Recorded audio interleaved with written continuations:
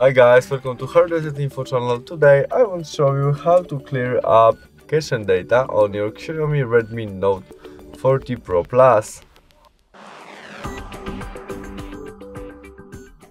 Our first step to do that is opening Settings application, where we look for Apps selection and there our Manage Apps.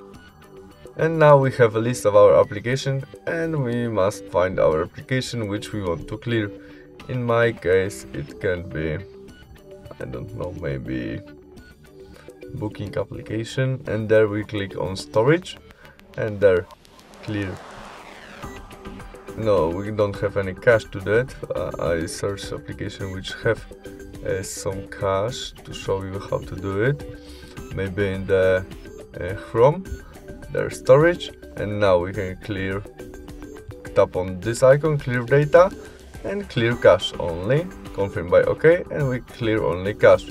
To clear all data, we clear there, we press there and clear all data. Confirm by OK, and we clear it.